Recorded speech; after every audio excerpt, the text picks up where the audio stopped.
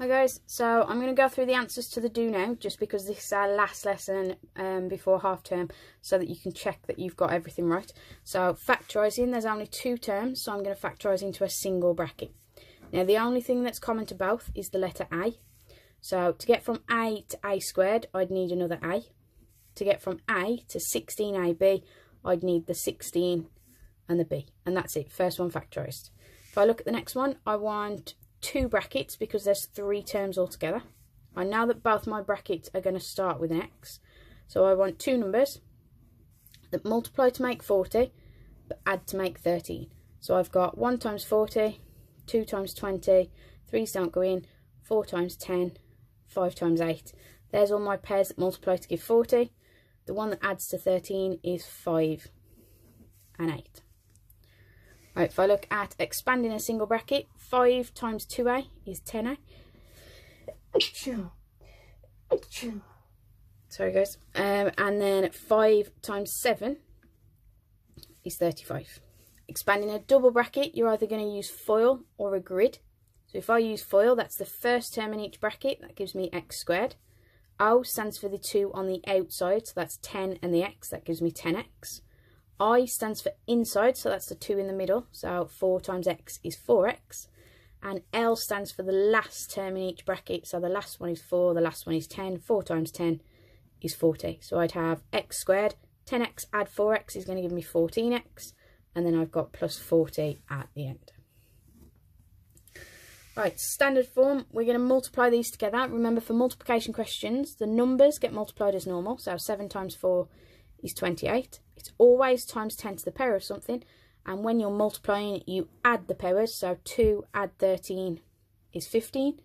And then remember, make sure it's in correct standard form. This number needs to be less than 10, so if I make that 2.8, I've made that one decimal place smaller, so to balance it out we make this one power of 10 bigger. I get a power of 16. Right, find the volume of this. Now we've got a parallelogram, so all you need to do is, a parallelogram is exactly the same as a rectangle, so you just do base times height, so 12 times 10, you don't half it for a parallelogram.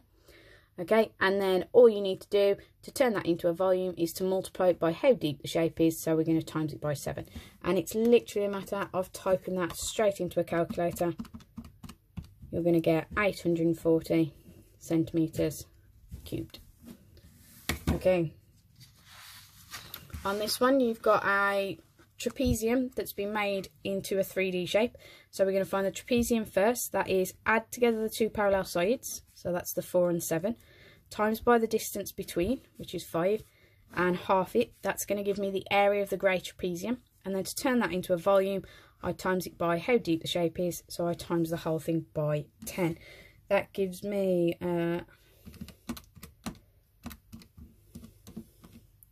275 centimetres cubed. And last one is a bit more towards what we're going to do today. We have done a couple of these before, but I thought I'd do a little bit more on it today. We're going to split this into two rectangles. This bottom rectangle is 10 centimetres wide and 8 centimetres high, so that's going to give me 80. This rectangle at the top here is, if 10 centimetres all the way across, if I take off that 7, I've got 3 centimetres across. 13 is the full height. If I take off the 8, it's 5 high. So this one is 3 times 5, so that gives me 15. That means the L shape, okay, backwards L, but L shape, is 95 centimetres altogether, because I've just added these two. And then all I need to do is times it by how deep the shape is, which in our case is 11 centimetres. So I just need to do 95 times 11. We're going to get 1045 centimetres cubed. Okay guys, so hopefully that helped. Remember, you may want to listen through these three again at some point to help with today's work.